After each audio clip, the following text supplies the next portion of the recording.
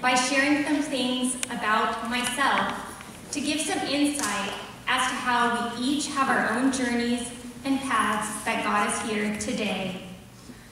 Although many may believe I had it all, with many educational degrees and qualifications, no one knew the internal web of my life that entrapped me. I first began at Cal State University, Long Beach, as a President's Scholar, receiving a Fulbright scholarship to obtain my undergraduate degrees in biochemistry, chemistry, and music performance in percussion. I then pursued my master's degree in percussion performance while earning my elementary and high school teaching credentials, including single subject credentials in chemistry and biology. In pursuing my passions, I traveled to Brazil many times to study and perform music, traveled to Trinidad to compete and perform on steel pan, and was also honored as California State University Long Beach's first Fulbright Research Scholar. I conducted my Fulbright research on the women's role in the development of the steel pan while living on the island nation of Trinidad and Tobago. Upon my return to the U.S., I performed, presented my research, and conducted master classes on steel pan.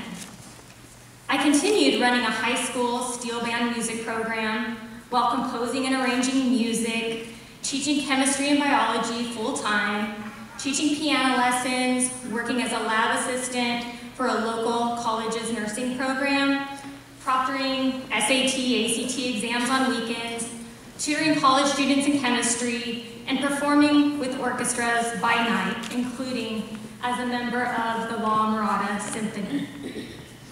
I was the confident, world-traveling, music-making, teaching, blissful, energetic Jen that everyone has always known me to be. But little did anyone know that I was slowly collapsing under the oppression of my then marriage. Then, when only 3 weeks pregnant, I had to face my reality. I made one of the hardest decisions of my life and knew if I had any chance of survival, I would need to move back to Oxnard, to my parents' home, to receive the care and support needed to also deal with a very difficult pregnancy. I was at my deepest low, and family struggles were mounting. In the midst of it all, I knew God had given me the gift of academic ability. I decided to take classes with the hope of building my confidence for what would become a long, arduous, 5-year court process to fight for myself and, most importantly, my daughter and our future. I took paralegal classes at Oxnard College, and one day while driving on Victoria Avenue, saw the now enrolling sign for the Southern California Institute of Law. It was not until the following year that I decided to sit in on classes. I did not know where this would lead me, except that my underlying goal was to achieve some degree of confidence because I had none left. I was stripped of everything down to my core. Class after class, Kevin just told me to keep on coming.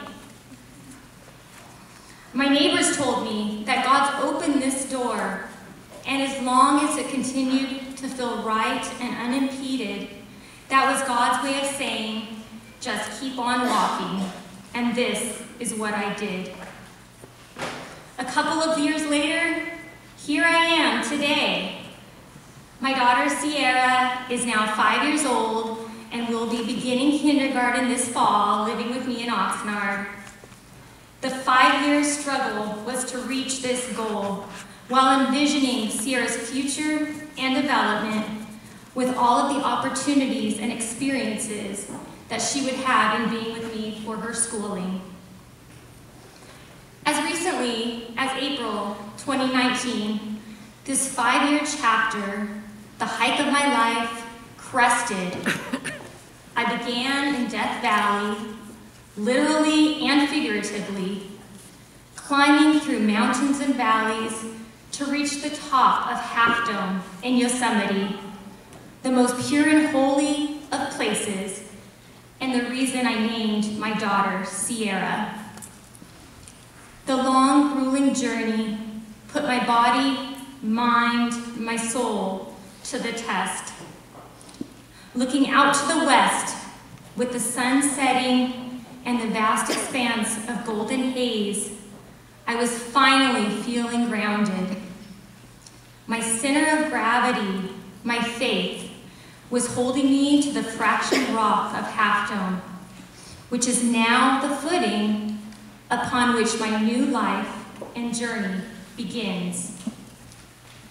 I am here today with the valley floor view in front of me, reflecting on where I was and all that I have endured and overcome.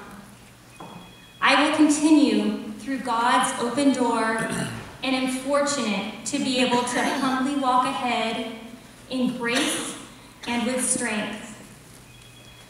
I now can move forward with confidence and be able to impact others positively with the gifts I have been given, whether from my deeply personal experiences or through teaching, and be the mom and person I have always wanted to be. Thank you.